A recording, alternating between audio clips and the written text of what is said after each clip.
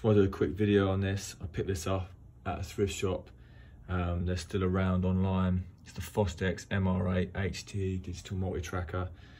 I actually found two of them. One of them worked fine. This one, it just said please wait when you started it up. I looked online, there's not loads of help, but someone inferred that it was probably the hard drive that was dead. So I took all the screws out the back, and then you can see, lift this up. I'm trying to be careful here. Didn't notice anything untoward. So this is obviously the hard drive. I pulled these things out. So this cable bit here and this bit here both come out. And I just basically looked on eBay for this exact hard drive and found it online for $10, and bought a new one, and lo and behold, it works absolutely great. I wanted to see if it would work with my Mac. It's a new M1 Mac. Wasn't hugely convinced that would be possible, but actually it is possible.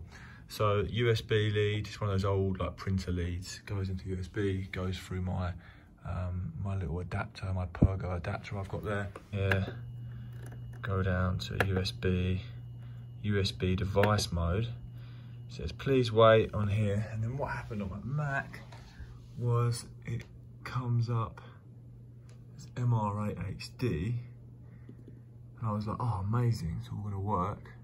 Look here, these are the WAVs all bounced out individually, individual tracks. And basically double clicked on them and it says WAV empty. If you use the default player on your Mac, or even in Logic, it says empty.